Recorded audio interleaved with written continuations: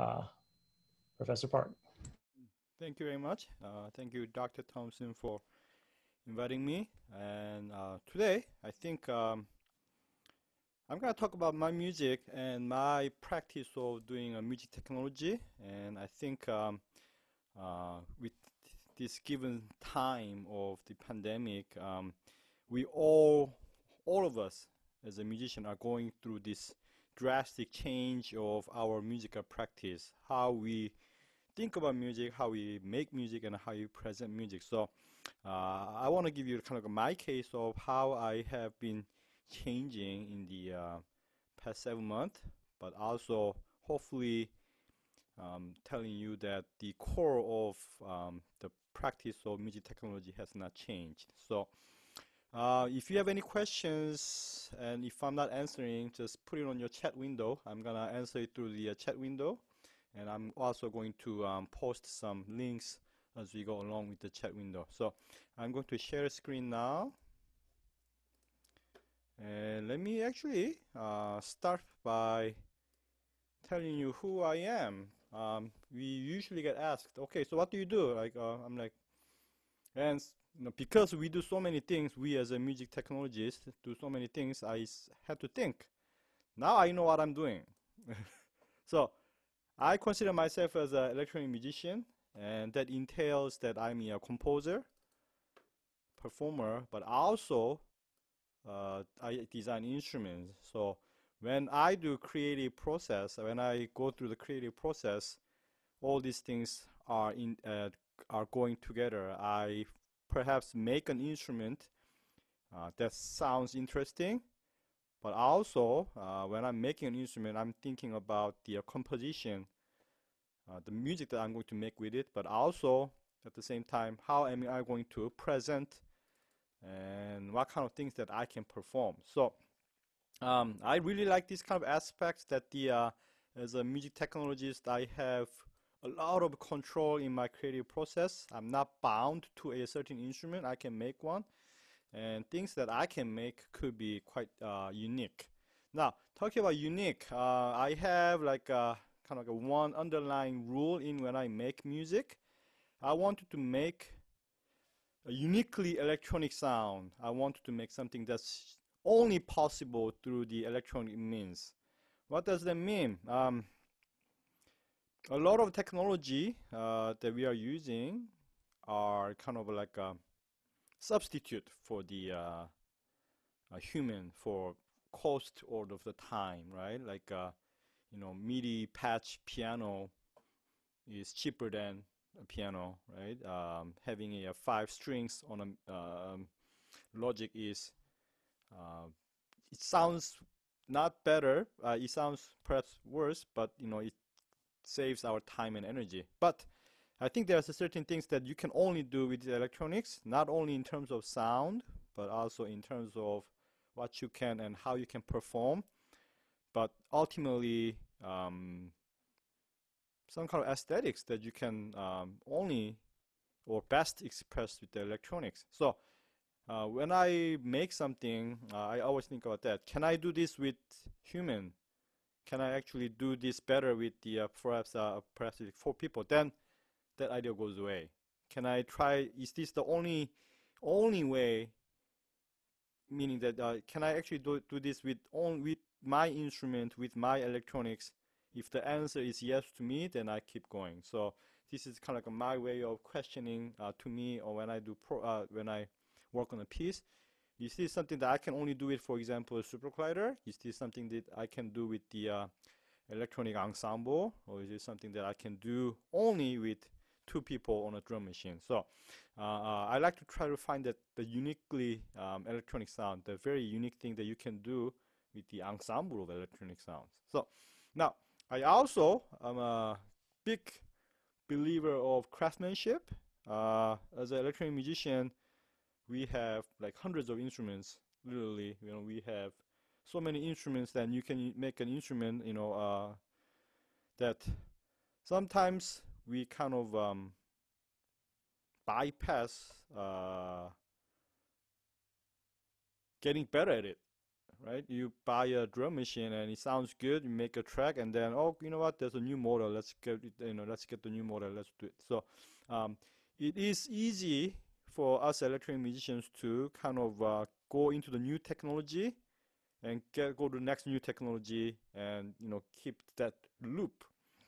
And I think we lose something in that process. Sometimes we may want to kind of like stop on doing the newest thing, but also kind of go back to the something that you really like, and kind of dig into it, and see how much you can get. So I think it's a mindset of craftsmanship. Like if you are making if you are a craftsman of ceramics, you spend like 30 years making the ceramics, right? So I think spending some time in developing a certain skill within the big umbrella of music technology is something that I really like to do. And as John mentioned, 100 Strange Sound is one of those ways. I was making 100 small pieces that features the combination of the electronics and the everyday objects. So it's kind of like, I don't know, it's something that I like to do, and for long term, it's something that I usually do not get tired of doing. So every piece that I make, I kind of think about these three things. So uh, in the past years, let me see if I can do this. Okay, good. I have been I have been specializing in making a very specific format of electronic music, and that is electronic music ensemble.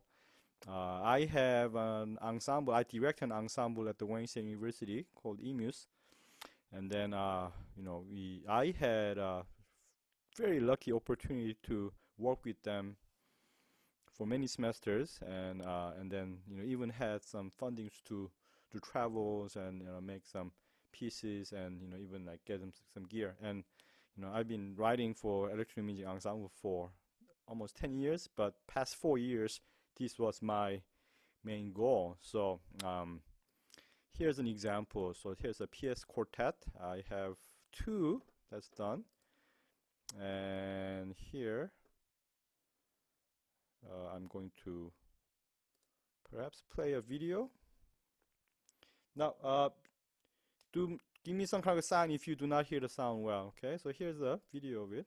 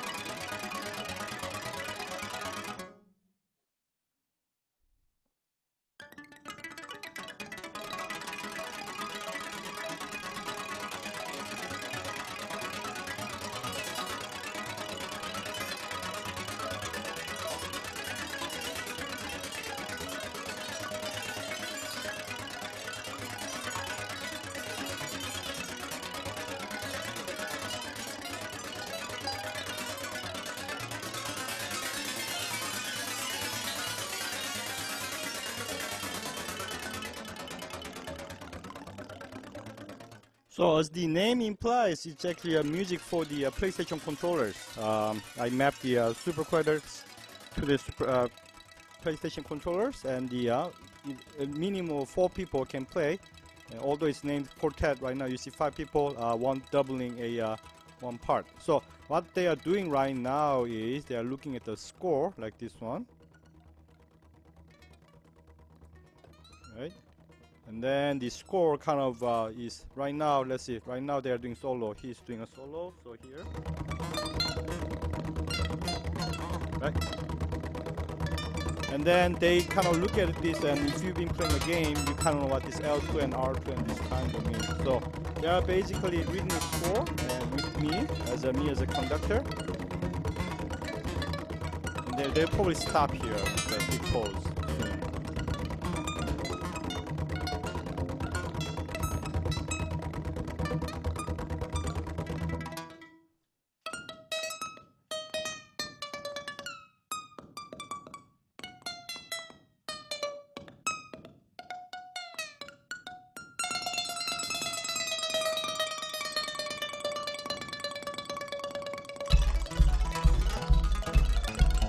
And now a little bit of free improvisation. And now, so something about like what can I do this that I cannot do on a DAW? Perhaps I can improvise, and you will see that I will be improvising my hand gesture, and performers will be moving their joystick around me. So every performance is gonna be a little bit different, and every performer can interpret. So every performance that you're gonna see on stage will be different. Here, look at this part.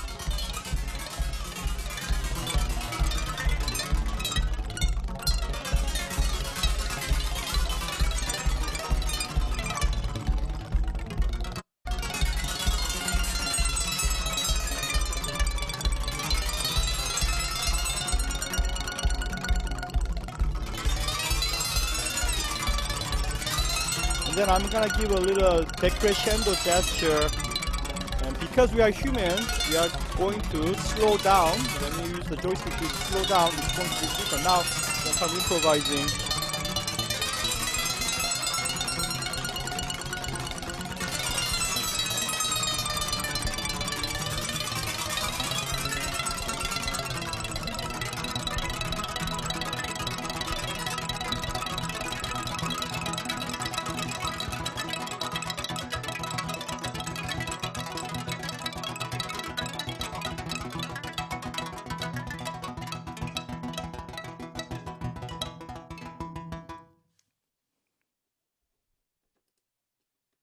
Then a little major 7 chord, I think.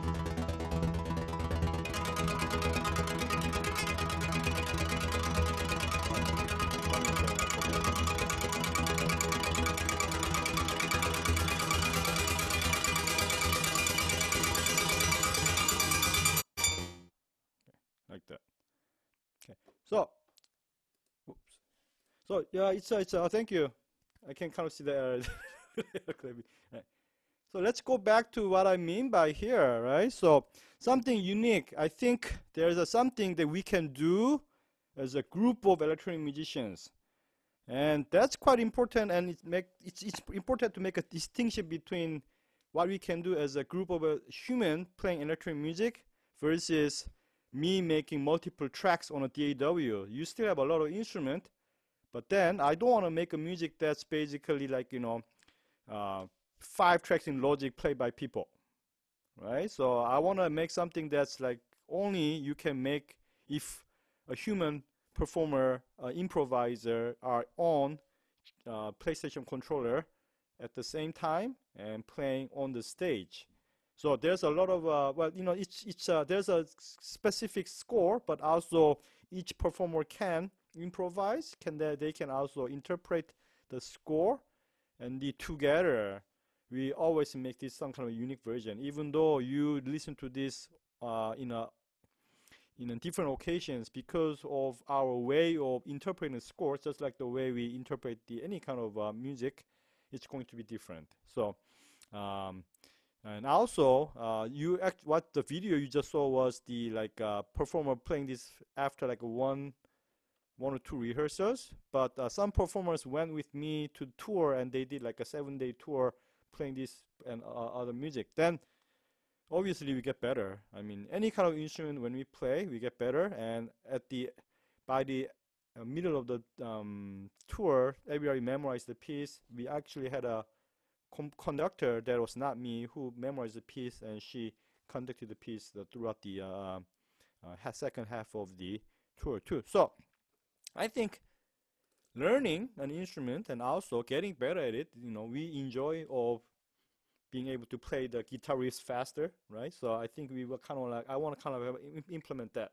And especially for the PlayStation pieces, uh, I don't call myself a gamer, but I love games. So I have so much of muscle memory that was built in since I was like 6 years old. So I want to use that, and I know that a lot of my students actually have this muscle memory, and then they can basically recognize where triangle is without even thinking. There you go, you just got it. That there's my triangle, right? So, um, I think applying that craftsmanship into the music was something that I wanted to do by writing the score that looks like kind of command manual for like, I don't know, Tekken or something like that. Okay, good. Now I have a question in here in comments. Is there a limit to how difficult you will make an instrument to play? There is always a limit. Let's think about this. When you are designing an instrument, when we design an electronic instrument, possibilities limitless. So I think when we are creating an instrument and when we are making a music and when we are performing, it's actually a process of elimination. And the continuation question is, the most traditional instruments take years to be at all viable. Is that acceptable in your case? Well, let me actually answer that question with the presentation of a cobalt vase. So I'm gonna hold on the question, but I think for PlayStation Quartet, I was limiting on what I can do with that instruments that I design, and I think all my composition is basically kind of eliminating possibilities. I make an instrument that could do like 100 things, then in the composition it ends up doing like 5 or 6. But the instrument itself, for example, the PlayStation instruments for PS Quartet, they can do more than that. They can actually play. People playing the PlayStation controller of my piece, they can actually play other pieces using the same algorithm. So there's a little bit more larger limit on the instrument, but the piece itself is has more limits. So I think usually the electronic music pieces that I write is kind of maybe really excellent 8% of 100% of things that you can do, and that's like excellent for me, which I liked. Okay, good. So I'm gonna answer the question of, do you most traditional instruments take years to be at all viable? Is that acceptable in your case? I'm gonna answer that soon. Let me actually show you one more thing. So now we just had like 5 people playing the electronic instrument. At one point in our ensemble, we had like almost 20 people in the ensemble, and that's a lot of people for electronic musician. Especially, you can actually make one electronic musician as loud as entire orchestra. Just crank up to 11, right? So I had a challenge.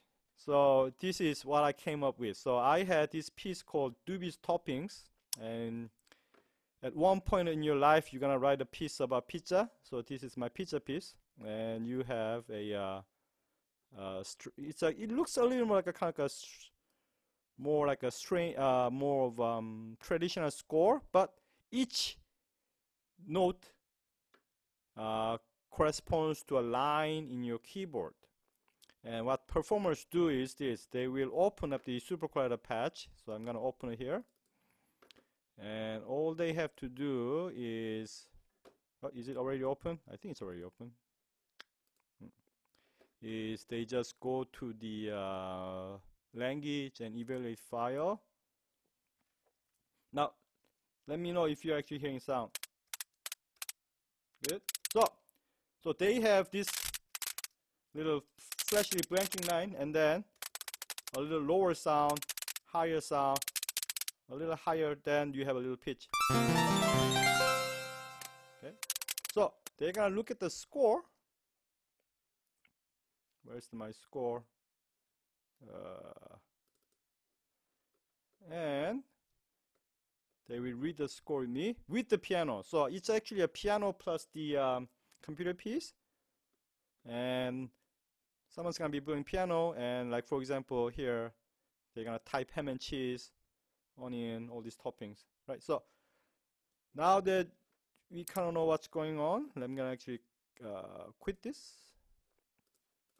And let's watch some of the dubious toppings in here.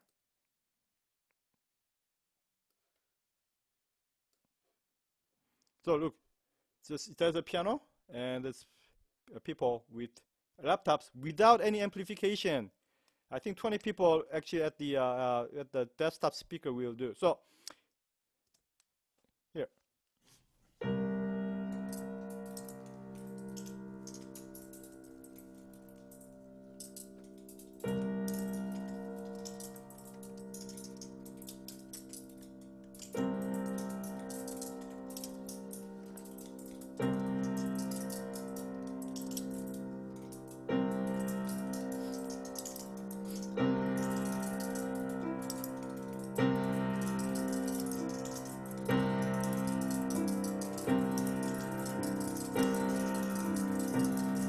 Part one.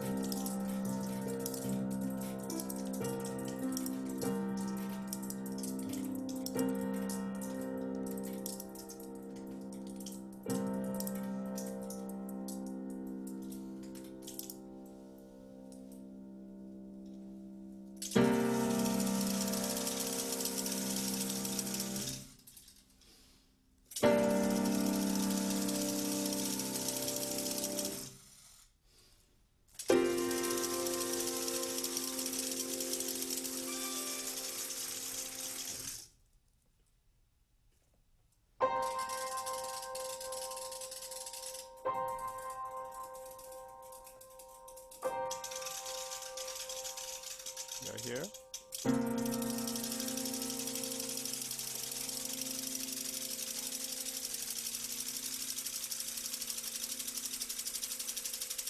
So they're holding A, so that you just the kind of like more rhythmic stuff.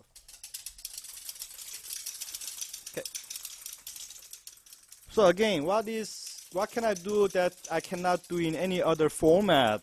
So this is a recording, but in a real performance, when you're watching this on a stage, I would locate the performers throughout the audience, or like make a kind of big circle, because now if you think about it, now I have a 20-channel multi-channel system, right? And then they can actually be in all over the place. So now, as long as you are okay with the small volume that's coming out from the laptops, then I have really large multi-channel audio and the visuals. It's basically 20-channel audio and the video that I can place in, and then I can adapt in any kind of hall. And then every experience that you're gonna get when you're watching it will be different. Because right now they are improvising by writing some toppings on a pizza, but I do not give any kind of specific tempo. They have improvisation. So this section again will be quite different. Yeah, quite different. Good. I have a little question there. I'm gonna answer as we go along. Okay, so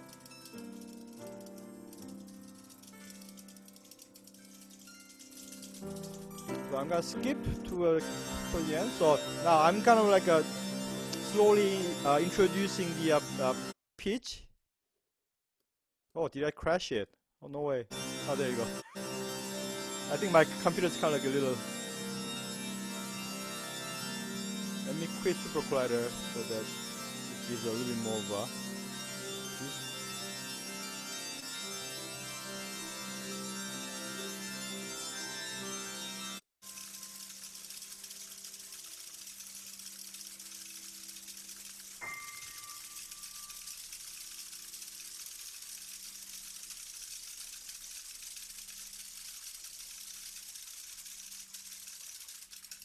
So hold the A, and you can see that there's an A kind of popping up right here. If they played it right. Oh, there you go. A, A, A. So you have a constant rhythm now.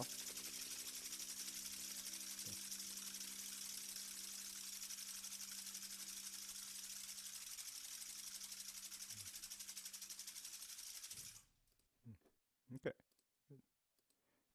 So now, John asks, is this unrecordable music?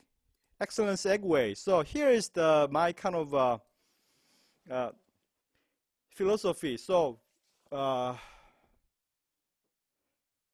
a performer, we value interaction and actually presenting something to the audience on stage, right? And me as a performer, I believe that there's something that's just like super unique when I present a music here and now as a person to person. When I'm on a stage and I present music and I improvise with my instruments, and that is something that is going to be unique. And also, and objectively, if you are recording dubious topping with a stereo mic on a live on a whole, it's going to be a reduction. It's going to be a compromise of what you actually can hear as an audience at that time. You are going to lose all this multi-channel system, multi-channel sounds, and all these lightings and everything that you can see as a human, right? So I think there are certain things that despite all our technology to make a good recording, there are certain aspects of music that I don't think we can record yet, in a most perfect way.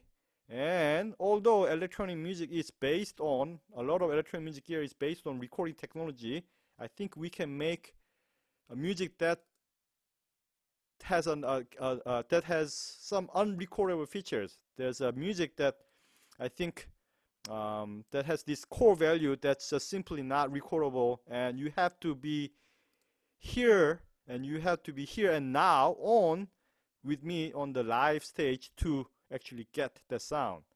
And as a musician, I think we have that kind of experience in any concert that I have a vivid memory of my concert, my favorite concert, actually being me on a certain seat and actually listening to this person, and I just cannot find that feeling in the recording of that exact same concert. So this is like kind of my kind of high goal. Like if I make and present my music, can I actually achieve a sound that is unrecordable and that sounds the best when I'm listening to it on the on stage, right? That's kind of like my kind of extension of this idea of uniquely electronic music. So good. Now I have a question in here. Is the sound coming directly from the laptop, or is there any form of audio routing and amplification? It's actually the sound coming out from the directly from the laptop speaker. There's no routing between each other. One thing that I strive for, music for this kind of a large ensemble is technically it has to be easy to set up. If somebody wants to play my piece, they don't have to know anything about the Super Collider, and all they have to do is like 3 clicks and they're ready to go. That's kind of like my kind of technical goal. So then I have to kind of make a little bit of trade-off. Networking will increase the risk of something going wrong, so I take it out. So to answer your question, yeah, it's very simple routing of when you press a key, sound comes out from the speaker. Now, next question. could this concert be emulated in a virtual reality environment? Well, I don't know. I haven't tried. I think we all know about this, like this. We are seeing the limits of how much we can do as an ensemble in a virtual environment. So I actually don't know the question. I don't, once again, I'm actually gonna go to, I'm actually gonna touch on that question very soon. What about now? Like, can I actually play these dubious toppings now in the middle of COVID-19 pandemic? So that's I'm gonna actually talk about in 5 minutes. But now I'm actually gonna go back to this question of, so how much time you wanna spend in the instrument? Well, let me show you. So here's my solo piece that I do. And this one actually does not involve any like, there's no instrument design. It's actually just uses the plain simple chord vocal beats. Okay, and I thought about it. It's a very fun instrument. I guess everybody hates the vocal beats snare sound, but I kind of like it.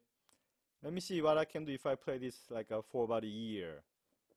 Right, so let me see if I practice this enough, can I make something that's unique? Now, in this case, well, it's very uniquely electronic, and if I want to make it uniquely electronic, I do not want the vocal beat sounds like a substitute drummer. I don't want to sound like a what's that guy, the Carl in GarageBand, drummer. I don't know what's his name, right? Yeah. So, what can I do in a drum machine that the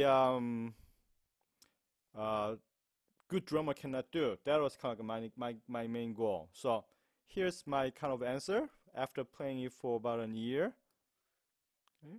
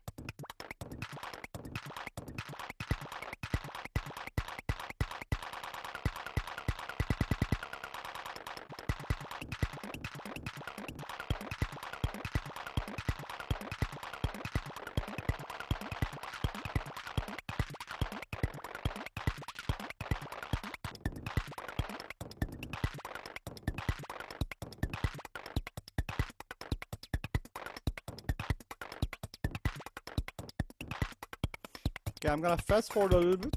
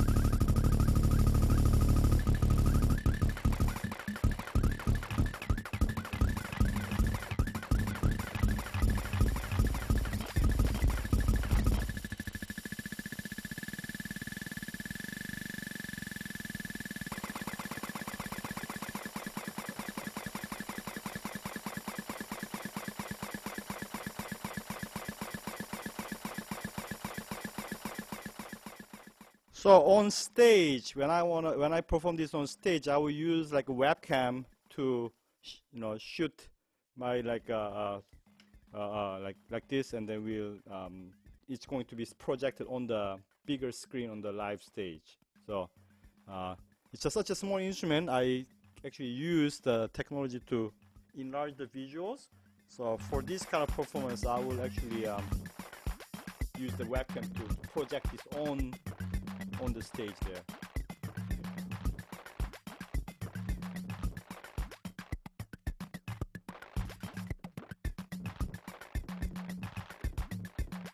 All right, skip to the end. Ending is always important. And with the delay, yes. Right. Good. So I don't know, like how much time do you have to spend for an instrument? Well, not so sure, but at least for me, practicing this for like a year, I feel like I'm at the stage where if this were guitar, I can play a scale without looking at my hand, right? I can actually kind of play this perhaps a little bit, eyes closed, but then that's not it. So I hope that I can get more out of this thing, but there's something, I think I practiced this quite a bit because I found some unique features that I just cannot do with the human drummer. And that's what I kind of like made me interested in actually using it for extensive amount of time. Now, all the examples that you are seeing is actually in my YouTube channel. So there's a little bit more than that. But then I think this is kind of like summarizes what I usually do to create a uniquely electronic and unrecordable music that sounds best when you are when I'm on the stage and when you're in the live hall with me. Okay. Now, do you have any other questions before we go to our present time? Okay. What does virtuosity mean to you in the context of your performance?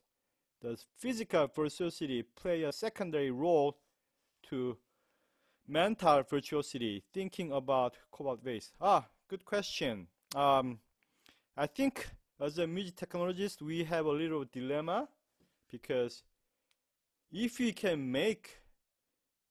increase our mental virtuosity, if we actually have a like amazing chop to make a max or a supercrowded patch, it looks very simple on the surface, right? This is an amazing gear that you have on your pocket, but you have one button, right?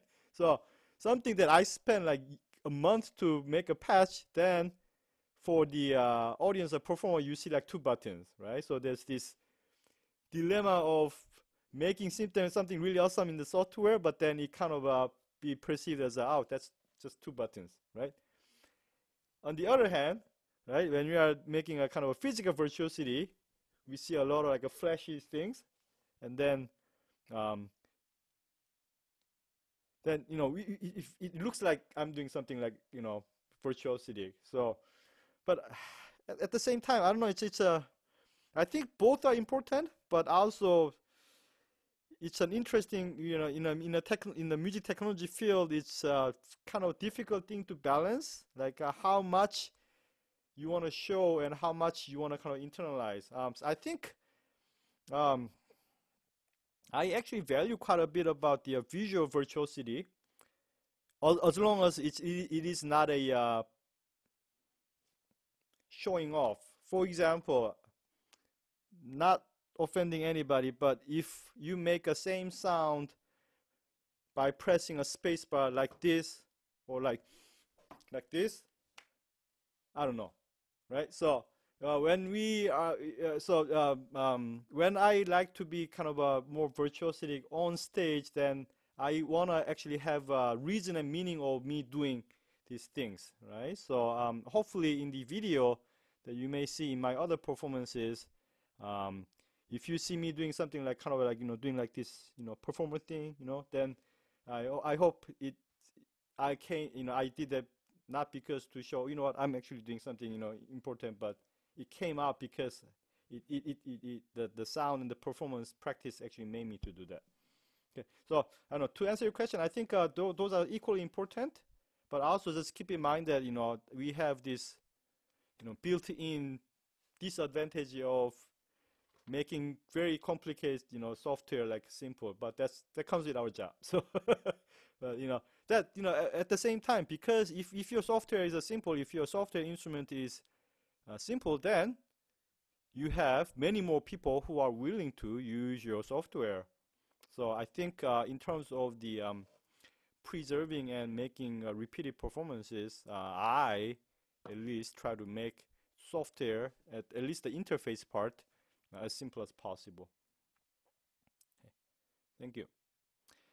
So I love performing. I love performing on stage, and then COVID-19 happens. Right? All my performance gets canceled. I cannot basically do this thing here in nowness, and then we go into this depression of what the am I gonna do, right? And when you go there, then you try to find some answer. So we as a musician, we have been doing a lot of like live streaming and performance using the Zoom or Facebook, right? We all did that, but then I have a little of unsatisfaction of doing it. For me, I guess I need to go get over this feeling, but when we are performing on stage for the video camera, it is a compromise of what I can do. And as I said, like I can do so much more, you can get so much more, I can give you so much more if you're in front of me. But for now, for the foreseeable time, when I perform live on the video on like this, it's going to be a compromise. So I kind of try to think of like this, okay, what can I do that is uniquely electronic, but also not having a compromise, but also not as a fixed media. So let's think about it. So if you actually if I don't want to have any kind of compromise in presenting my music, the best way would be I will make a pre-recorded track and send you like a WAV or AIF, and then if you listen to it in your home, I'm not losing any audio quality, and you are basically hearing what I'm hearing. So I guess there's a way, right? If you actually send the fixed media into the audience directly, then if the audience listens to that on their home with their own system, then I'm not losing any quality. But can I actually kind of do a similar thing but without using the fixed media? Well, my answer to that was doing this series called the Computer Music Practice Examples. So let me just go there now. Okay. And it is a mix of a couple of things. Oh, I'm here already. Okay, I don't need to go here.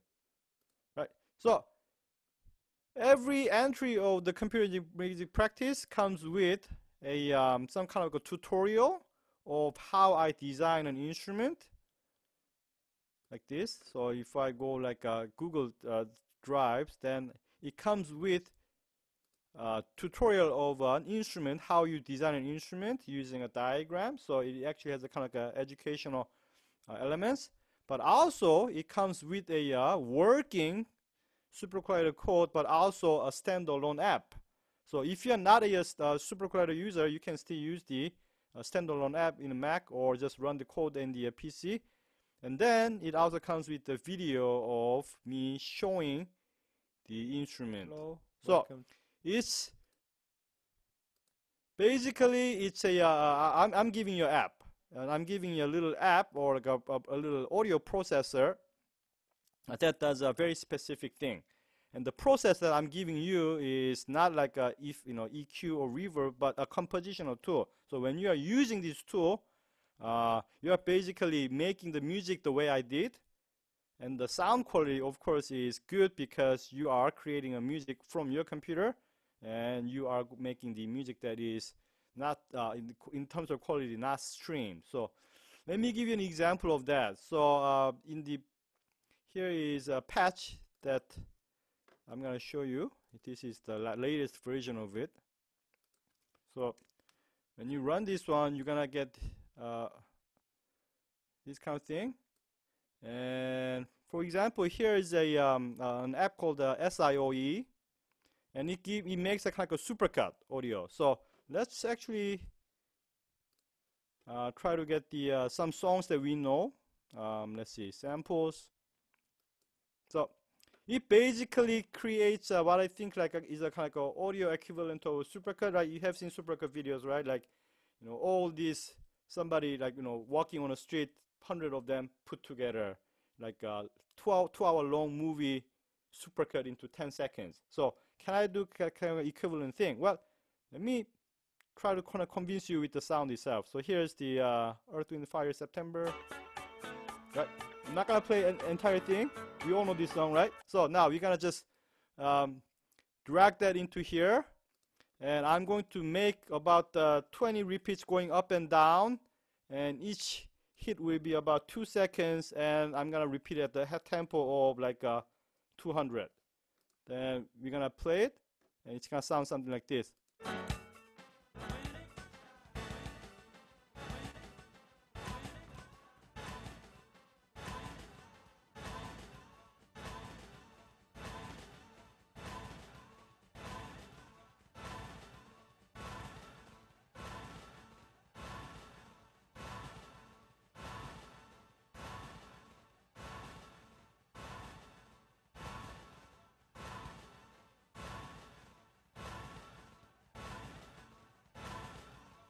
And it makes a kind of like a symmetric form of getting into the 20 samples playing at once, and then go back to here. It's a very symmetrical form this way. Now I have like a short version, basically play the peak of that. So one sound kind of is a compromise of a lot of parts from the song, and if I do it right, I sometimes hear the entire song in 3 seconds.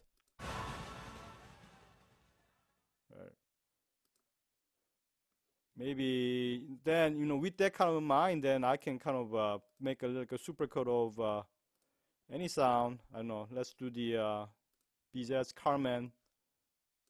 We make this and a 4. Maybe this. I'm gonna make a little less texture and say. You get this kind of like a you know 4-second snippet of the entire piece. Like I know it's a kind of conceptual thing, but I kind of like it. So there's a tool. See, this is for me. This is something that I kind of thought about. This kind of an interesting, you know, way of perhaps cutting and pasting the audio. But then you, as a user, can use your own sound to make your own. So the hopefully this is very uniquely electronic, and this does not have any kind of a compromise if you use this on your home. You make your own music, and then I saw the comment. I just got started. But I think you can actually make your own music using this tool. But also, you are picking my brain. You're actually kind of looking into, like, you know, what is this guy thinking in terms of composer and the sound and the instrument designer. So hopefully, by using these kind of examples, and then also looking at the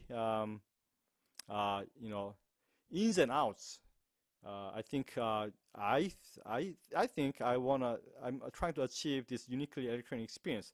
And also, this part is quite important for me because computer music practice examples, I started it because, let me actually see, instead of me stumbling. So I started this because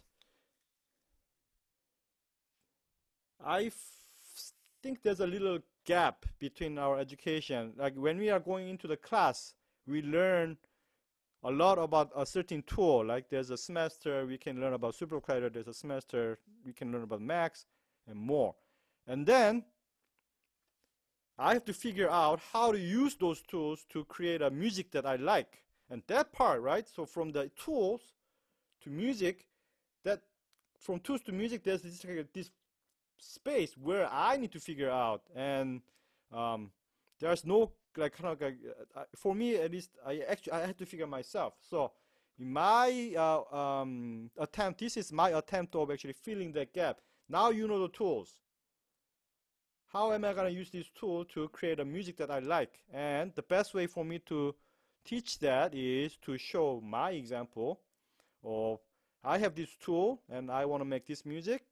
How am I doing it? So I'm gonna in CMP project I give lots of details on how I use SuperQuieter to create the music that I like, and therefore I needed a lot of diagrams and explanations. So it's more of a kind of a way, my way of teaching a composition, electronic music composition for people who are looking into the way of using the tools that they just learned and how to actually kind of use that. Okay. Now, incoming YouTube copyright strike, the comment. Wow. Let's see if the algorithm actually makes the recognizes my supercut.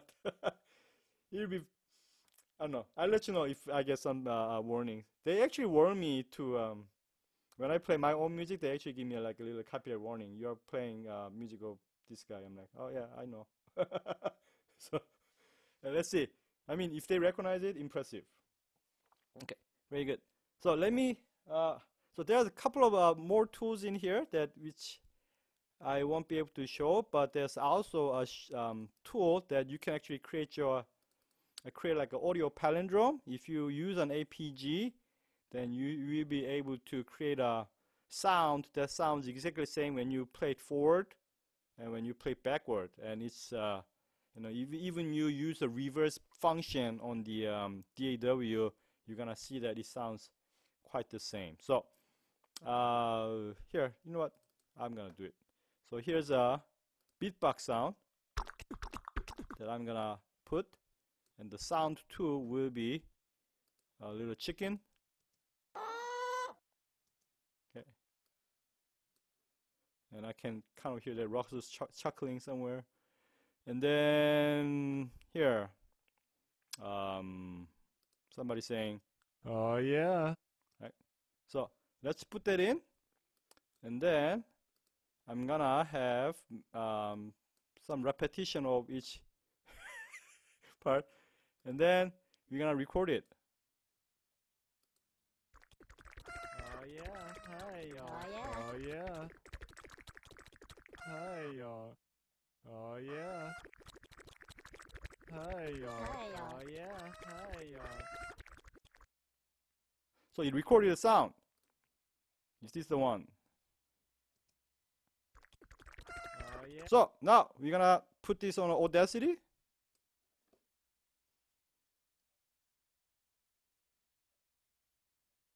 Bone crash. Oh no. The beach ball. Ah, there you go. And you can visually see that the first half and the second half are Oh yeah. Hi y'all. exactly the same, and I can reverse it. Oops, I can reverse it, and it looks the same. So I have a audio palindrome Oh yeah. that Hi you can y'all. create with Oh, any yeah. kind of 3 samples in here. Hi y'all. Oh yeah. Good. So in these CMP examples, I've been kind of focusing on, again, what's uniquely electronic, but what are the things that I was not able to do in the live performance? I think there's something that I can do with the electronics in this kind of format that I cannot do in the live.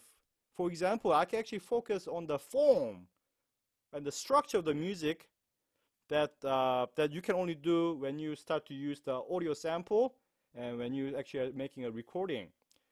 A formal structure that's only possible in electronic kind of intrigues me. Like that kind of audio palindrome, which sounds exactly the same when you make it like a forward and backward. It's maybe it's possible with the acoustic ensemble, but in terms of the perfect palindrome in terms of like a timbre, I think electronics is the best medium. And the this kind of a long form supercut, you kind of it takes about 3 seconds to make that kind of interesting supercuts, and then kind of a triangular form. So I think there's a certain kind of a form in music that you can do best with the electronics. And the best way to prove that as the part of the computer music practice example is make music. So along with all these apps and the sliders, I have Bandcamp site where you can listen to the music that I made with the apps that you just saw. So here is a last piece that I used with the I used the SIOE, the supercut one.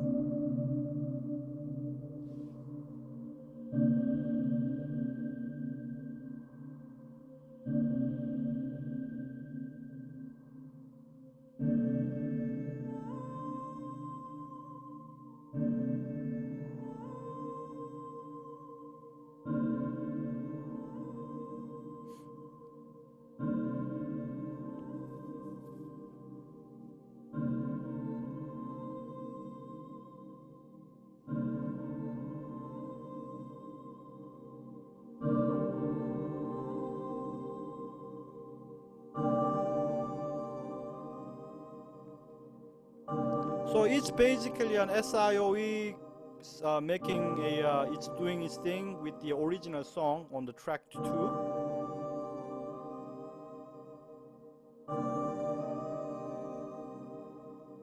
But you don't have to know my original sound. I hope that it has its own things to listen for.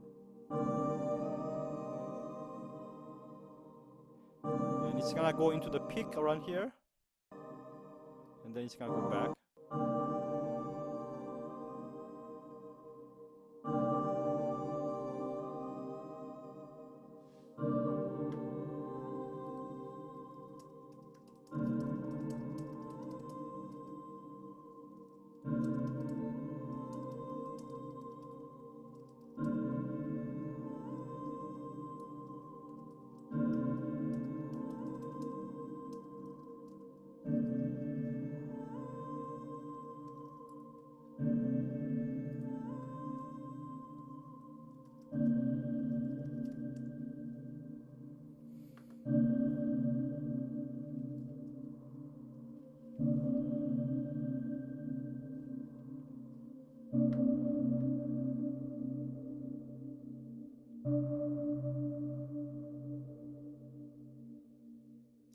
And here is a audio palindrome.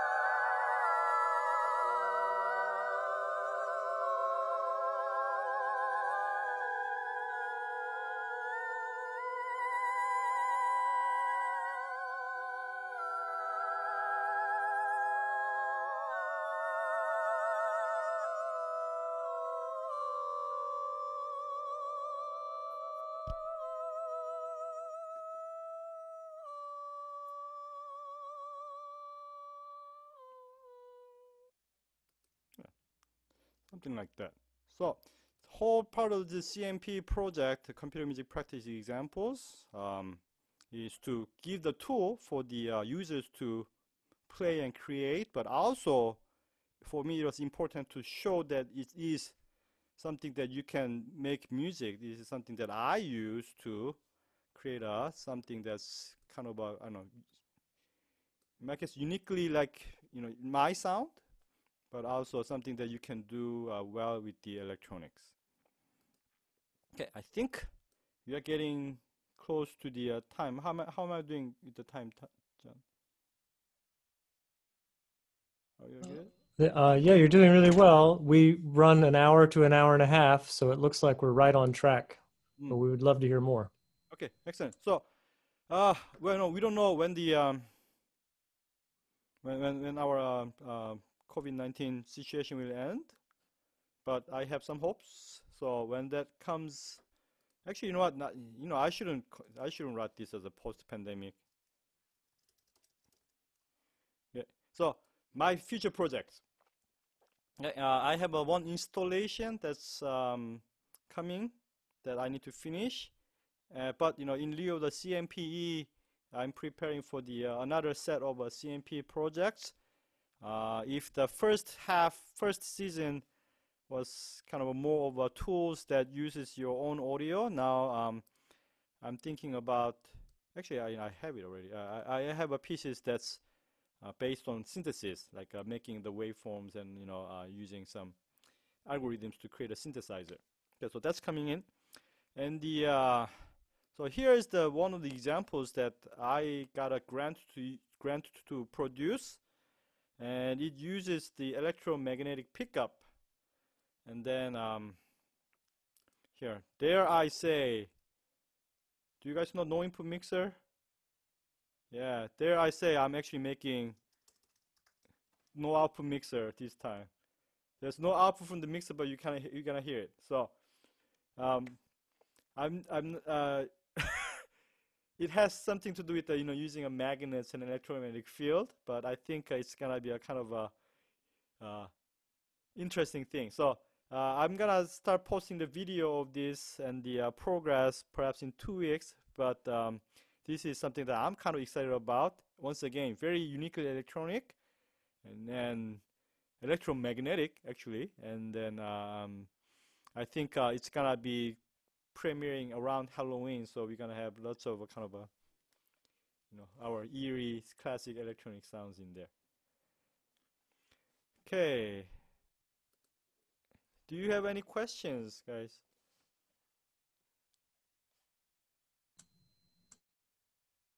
Well, thank you very much. That was a great talk. Very interesting to hear. We have performed one of your works here. I'm not sure if any of the current contingent was part of it, but I can't remember. It was like an etude for ensemble. It seemed like that. So Yeah, it's on, off, and fade. I think. yeah, that's right. Yes, and what was interesting about that is how challenging it actually was to perform. So even though it seems simple, it's pretty challenging to do well. So I just wanted to relate that we had a good time performing that piece. I guess it looks like there's a larger question in the chat, so I'll just duck out for a second. Yeah, so thank you for playing the on, off, fade. Once again, I'm just gonna type in the name.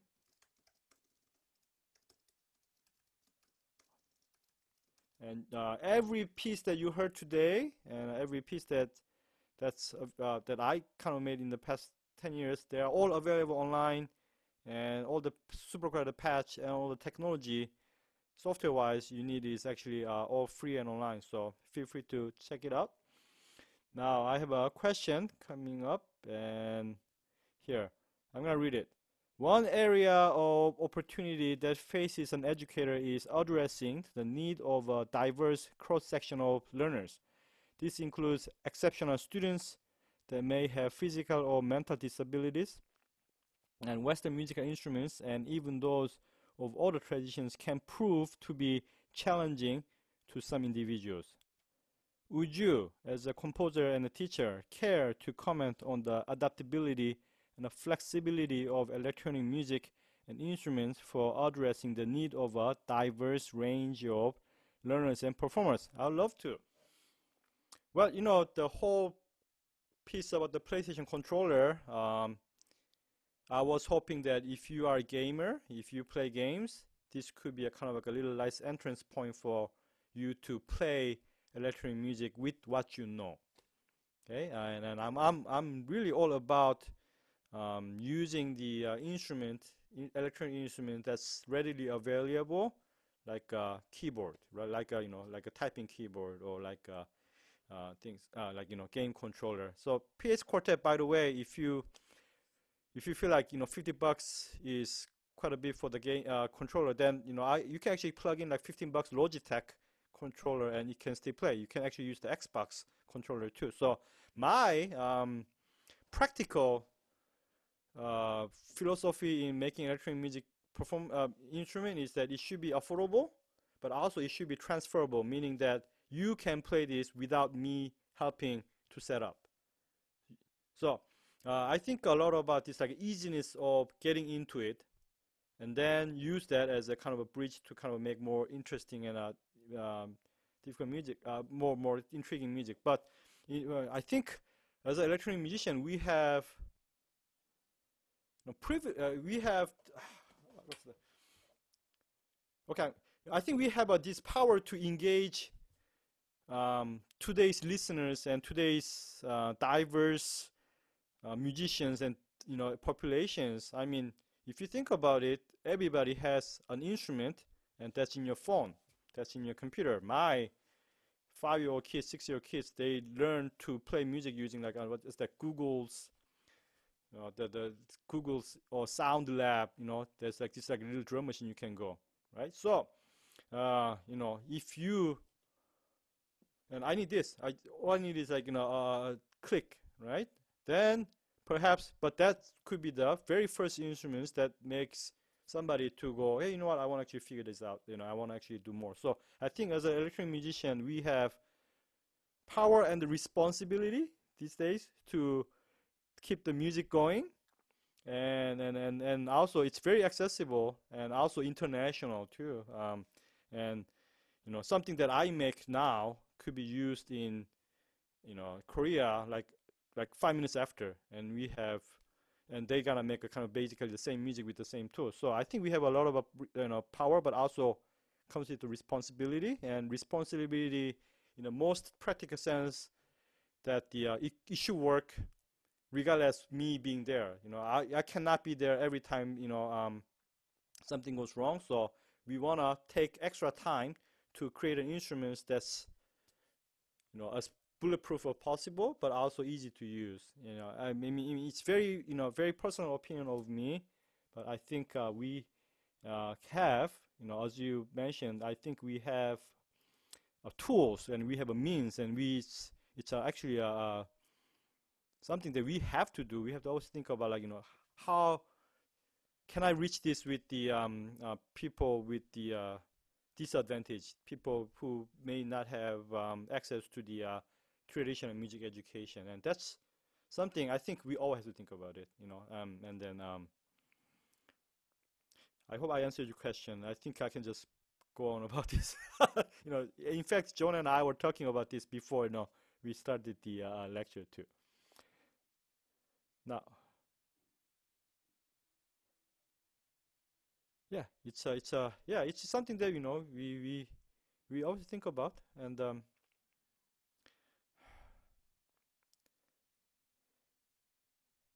it's something I think